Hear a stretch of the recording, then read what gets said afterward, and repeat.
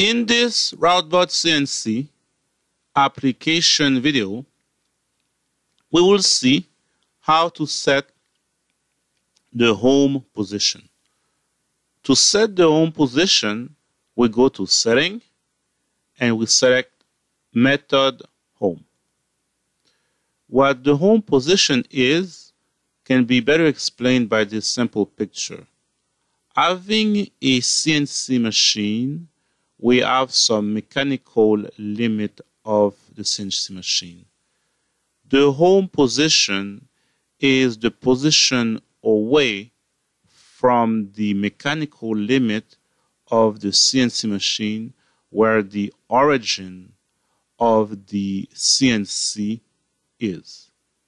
Now, to set the origin, to set the home position, we simply enter a value for the home position.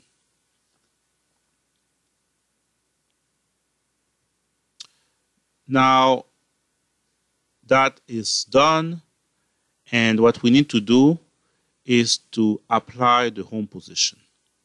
Now, the home position has been applied.